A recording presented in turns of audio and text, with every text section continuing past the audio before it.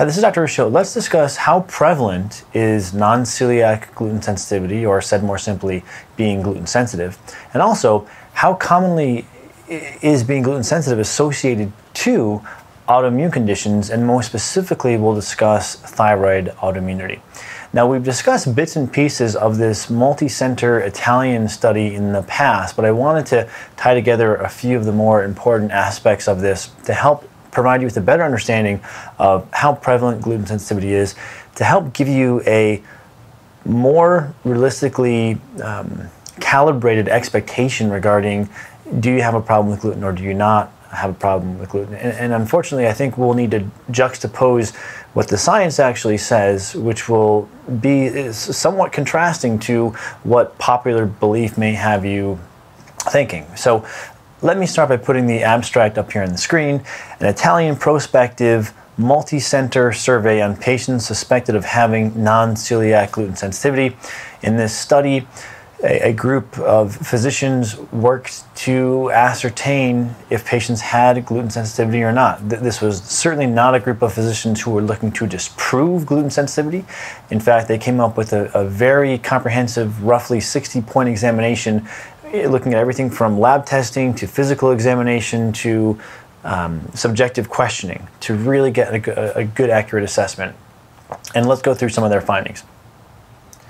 3% of the subjects were found to have non-celiac gluten sensitivity. Now, this was in Italy, and one of the most quick rebukes to this comment are, well, it's different in the United States. There's more glycophosphate use. There might be more genetically modified wheat. Okay, so that's fine. That's certainly one argument. It's a speculative argument, so we want to be careful not to just take a speculative point that has no data to support it and inflate that to mean something substantial. The same paper also cites that in the United States, the reported prevalence of non-celiac gluten sensitivity ranges from 0.6% up through 6%. So, maybe more common in the United States. However, even if the data in the United States was underreporting at the 6% of the population, and let's say for argument's sake, if you wanted to be as liberal with the assignment or the prevalence of non-celiac gluten sensitivity as you could be, let's say for argument's sake it was 10% of the population. In this case, we have data showing 0.6 to 6%, but for argument's sake, let's say 10%. That is likely still far less than one has been led to believe according to things that they may read or hear on the internet. And this may not be anyone's fault. It may just be that the caution and the discerning language is often not used regarding conversations about gluten. We often see this very extreme language being used, or very vague language being used, leaving the health consumer to fill in the gaps in terms of, okay, I've heard gluten can be very problematic for some people. It can cause thyroid autoimmunity, it can cause inflammation, it can cause leaky gut. But along with that narrative, very seldom do you have delivered the information educating you on the prevalence. So, again, to say it simply, if you go on the internet, perform some reading, you may easily be led to believe that the vast majority of people have a problem with gluten. And that is a stark contrast to what we're seeing reported in this study, where up to 6% of the population has a problem with gluten. So it's very important to keep this in mind so that you can prevent yourself from being indoctrinated to think you have a problem with gluten in absence of any experiential data that supports that. Okay, continuing. Regarding the association to autoimmunity. So of this 3% in this study sample, by the way, this study sample was 12,225 patients, so it's a good sample size. 14% of the 3% that had the gluten sensitivity, 14% of those patients had thyroid autoimmunity. Had autoimmunity in general of any type.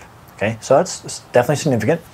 And of that 14%, 9% had thyroid autoimmunity. So yes, there is legitimacy to the claim that you can have non-celiac gluten sensitivity in association with autoimmune conditions, and thyroid seems to be the most prevalent of those. However, it's very important to keep in mind that this was 9%.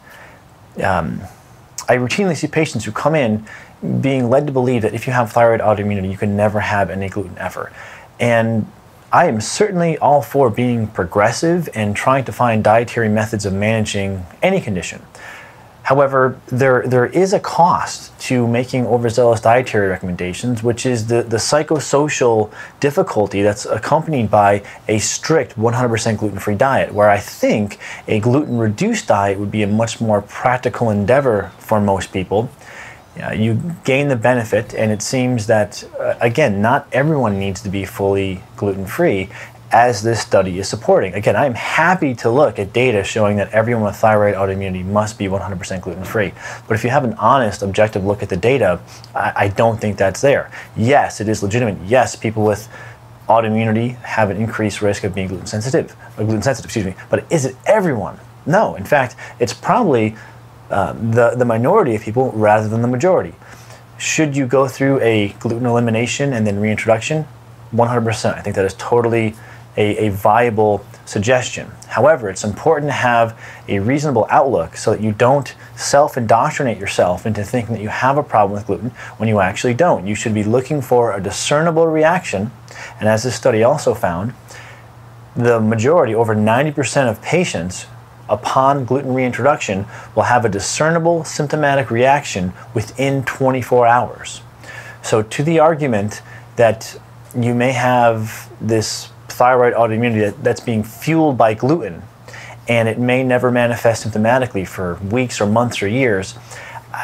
Again, I'm open, but I don't see great data to support that. In fact, I think that hurts more people than helps people, because I see people come in who are orthorexic, they're afraid of food, and they're avoiding gluten strictly 100% of the time, even though when we have them go into a gluten reintroduction, they seem to be okay with gluten. Some people are very reactive, yes, but there's a number of people who actually feel better when they loosen up their diet a little bit and enjoy the ease of having less dietary restrictions.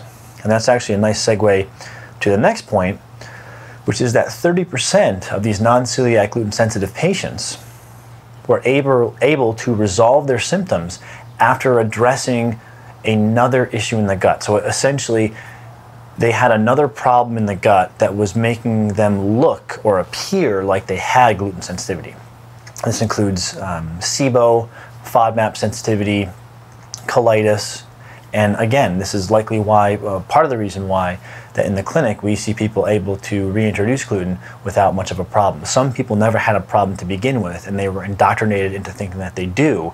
Other people had an underlying gut imbalance, if you will, that was leading to what looked like gluten sensitivity, but they actually were not. And when they cleaned up that problem, they were able to tolerate gluten. So hopefully this helps calibrate you more proximal to what the data actually shows regarding gluten sensitivity. And if you're struggling with this, I would offer you the protocol that I outline in Healthy Gut, Healthy You, which is my book that walks you through a self-help plan. It will help you navigate these confusing waters of rectifying your gut health. Gluten sensitivity is definitely something to consider as part of your dietary approach, but not everyone has a problem with gluten. Not everyone has to be 100% gluten-free, and some people will have an underlying problem in the gut that's presenting what looks like gluten sensitivity, but they actually are able to eat gluten, at least to some degree, once they rectify that problem. So again, hopefully this is helpful. This is Dr. Ruscio, and I hope this information helps you get healthy and get back to your life. Thanks.